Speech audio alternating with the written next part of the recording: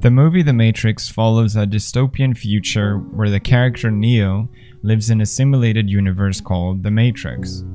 The movie is famous for its philosophical ideas around simulation and references different writers from whom these ideas originate.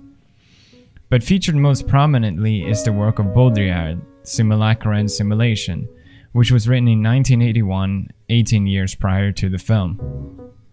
But 20 years later, simulation is as popular as ever to discuss. This is most likely due to us being surrounded by simulation in our everyday past lives. Are we living in a simulation? Tell me right now, please. Tell us on the record. I hate to break it to you. Neil deGrasse Tyson can blow the most feeble minds that we might in fact be living in a simulation quite easily.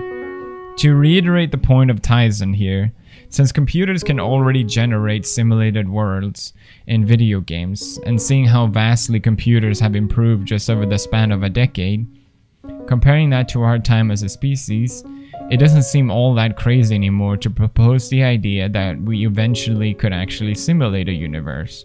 So while putting the perspective of time around this, what's to say we aren't already being simulated? The odds that we're in base reality is 1 in billions. Many different philosophers have pondered over the idea of simulation for a long time, but the most famous example is Plato's allegory of the cave. The Matrix takes its idea from this concept almost entirely. It goes as follows. Imagine prisoners being chained inside a cave ever since birth. They are completely immobilized and can only perceive the wall in front of them. On this wall, shadows are being cast originating from a roadway behind the prisoners. Due to the echo from the wall, the prisoners are under the assumption that the sounds are coming from the shadows. This simulation of shadows cast on the wall is the prisoner's perception of reality, since it's all they can perceive. One prisoner, however, eventually escapes his chains, and his perception of reality then gets distorted. Just like Neo escaping his reality of the simulation he finds himself in.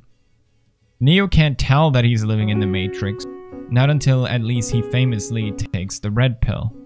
In the context of the film and Neo's consciousness, the Matrix is a hyperreality, which per definition is the unconscious inability to distinguish reality for a simulation of reality. The old world is in ruins and forgotten, while Neo lives on in the simulacrum. This idea of a simulated universe becoming reality is in Simulacra and Simulation explained by Baudrillard through an older work of fiction, a fable by Georges Louis Borges. Borges' fable told of an empire whose cartographers had mastered the map of its land, so much so that the map covered the size of the empire and coincided with it perfectly. In the story, the preceding generations didn't see the value in the study of cartography, nor longer the maps themselves. As the empire crumbled with time, so did the maps. But in the west of the empire, where the deserts could still be perceived, inhabited by beggars and animals, the map of the deserts gets confused for the original and takes form of simulacra. Baudrillard points out that it's the map that precedes the territory, and while being a model of a real, it is no longer an origin or reality. Welcome to the desert of the real. If you want to be nitpicky, Morpheus should have said this while in The Matrix, but not the depiction of reality in the... You know what? No one cares. According to Baudrillard, we already live in a hyperreality, which again is our unconscious inability to distinguish reality for a simulation of reality. So while simulation or simulacrum is most commonly associated with technology, simulation can also take place within a space beyond our physical limits. Something like this already exists for us: money. Baudrillard describes simulacra as something of a copy with no original. Money's value used to be bound by gold, the gold standard until 1970, but when this was removed, money functioned as its own reality since it's a copy with no original, thus a simulacrum. It's controlled by our laws, but more importantly, our belief. Money exists because we believe in it. In fact, looking at a simulation with this lens of Baudrillard, we see us surrounded by hyperreality. Hyperreality can also be a person taking someone's version of reality and making it their own.